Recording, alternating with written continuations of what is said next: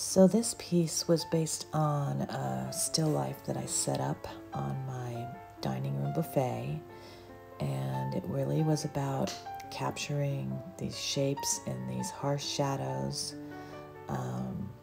just to create, an interesting composition for a still life. And as you can see, I start with laying out the pastel ground and the alcohol washes. And then I'll come in and I'll start building color with more pastel. I often take some of that down again and layer it with more and just play around with it.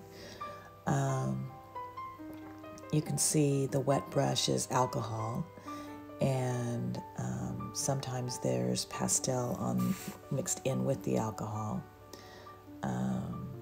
And just creating the shadows here, basically by reversing them out and coming back with some fine details. On this one, I don't have a video of the finished stages because I probably took it off the easel and did it in my lap, to be honest. But this gives you an idea of kind of how I worked up until the end.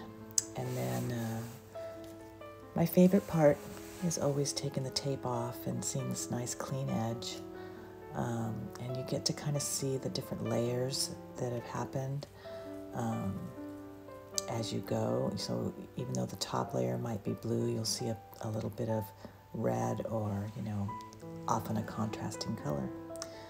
So this is on a silver platter. It's my grandmother's platter and my apples.